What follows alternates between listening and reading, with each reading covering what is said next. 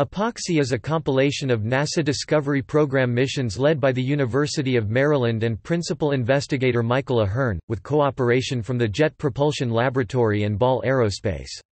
EPOXI uses the Deep Impact spacecraft in a campaign consisting two missions, the Deep Impact Extended Investigation and Extrasolar Planet Observation and Characterization (EPIC). DIXI aimed to send the Deep Impact spacecraft on a flyby of another comet, after its primary mission was completed in July 2005, while EPIC saw the spacecraft's photographic instruments as a space observatory, studying extrasolar planets. DIXI successfully sent the Deep Impact spacecraft on a flyby of Comet Hartley 2 on November 4, 2010, revealing a hyperactive, small and feisty comet, after 3 gravity assists from Earth in December 2007, December 2008 and June 2010. The DIXI mission was not without problems, however, the spacecraft had initially been targeted for a December 5, 2008 flyby of Comet Bothan, though, the comet could not be located, and was later declared a lost comet, prompting mission planners to reorganize a flyby of an alternative target, Hartley 2. After its flyby of Hartley 2, the spacecraft was also set to make a close flyby of the Apollo asteroid 163249-2002 GT in 2020. The mission was suspended altogether, however, after contact with the spacecraft was suddenly lost in August 2013 and attempts to re-establish contact in the month following had failed. Mission scientists theorized that a Y2K-like problem had plagued the spacecraft's software. Mission. The Deep Impact mission was finished with the visit to Comet Tempel 1. But the spacecraft still had plenty of maneuvering fuel left, so NASA approved a second mission, called EPOXI Extrasolar Planet Observation and Deep Impact Extended Investigation, which included a visit to a second comet DIXI component as well as observations of extrasolar planets EPIC component.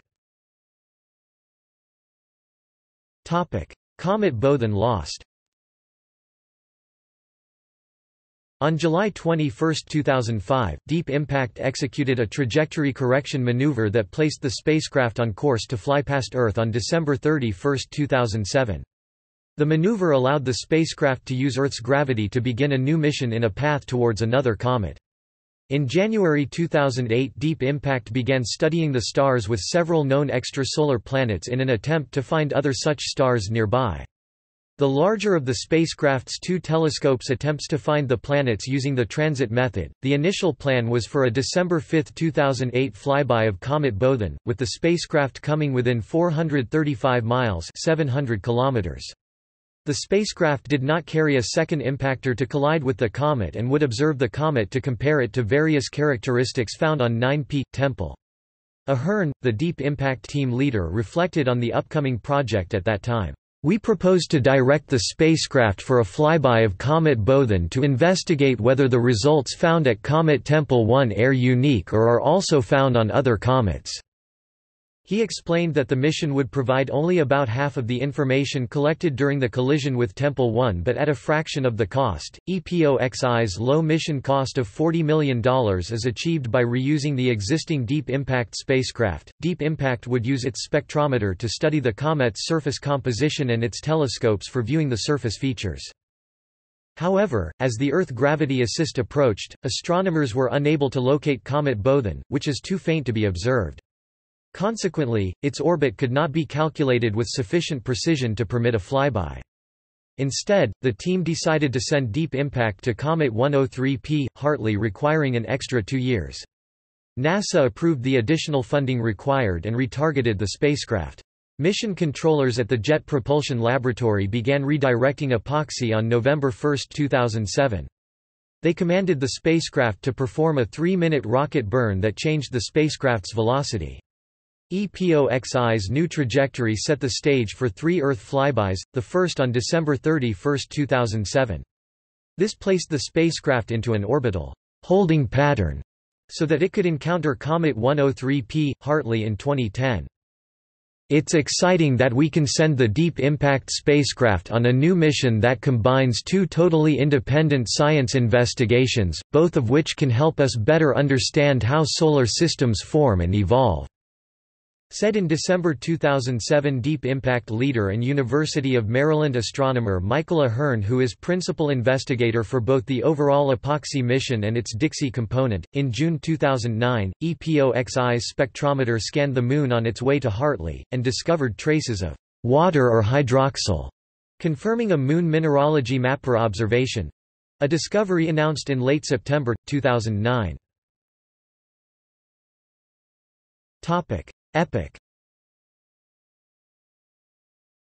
Before the 2008 flyby to reorient for the Comet 103P Hartley encounter, the spacecraft used high-resolution instrument, the larger of its two telescopes, to perform photometric observations of previously discovered transiting extrasolar planets from January to August 2008.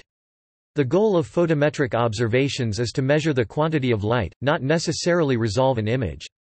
An aberration in the primary mirror of the HRI allowed the HRI to spread the light from observations over more pixels without saturating the CCD, effectively obtaining better data.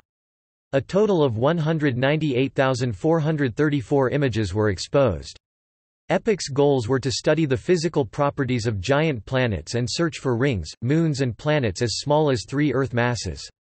It also looked at Earth as though it were an extrasolar planet to provide data that could characterize Earth-type planets for future missions, and it imaged the Earth over 24 hours to capture the Moon passing in front on 29 May 2008. Comet flyby. The spacecraft used Earth's gravity for the second gravity assist in December 2008 and made 2 distant flybys of Earth in June and December 2009. On May 30, 2010 it successfully fired its engines for an 11.3-second trajectory correction maneuver, for a velocity change delta v of 0.1 meters per second (0.22 miles per hour), in preparation for the third Earth flyby on June 27. Observations of 103P Hartley began on September 5 and ended November 25, 2010. For a diagram of the EPOXI solar orbits, see here. The mission's closest approach to 103P Hartley occurred at 10 a.m. Eastern Daylight Saving Time on 4 November 2010, passing to within 694 kilometers (431 miles) of this small comet. The flyby speed was 12.3 kilometers per second. The spacecraft employed the same suite of 3 science instruments, 2 telescopes and an infrared spectrometer, that the Deep Impact spacecraft used during its prime mission to guide an impactor into Comet Tempel 1 in July 2005 and observe the results. Early results of the observations show that the comet is powered by dry ice, not water vapor as was previously thought. The images were clear enough for scientists to link jets of dust and gas with specific surface features. When Comet Bothan could not be located, we went to our backup, which is every bit as interesting but about 2 years farther down the road, said Tom Duxbury, EPOXI project manager at NASA's Jet Propulsion Laboratory in Pasadena, California. Hartley 2 is scientifically just as interesting as Comet Bothan because both have relatively small, active nuclei, said Michael Ahern, principal investigator for EPOXI at the University of Maryland, College Park. Sundry opportunities. In November 2010, EPOXI was used to make some test training deep sky observations, using the MRI camera that is optimized for cometary imagery. Images were made of the Dumbbell Nebula M27, the Veil Nebula NGC 6960, and the Whirlpool Galaxy M51A. Topic: References.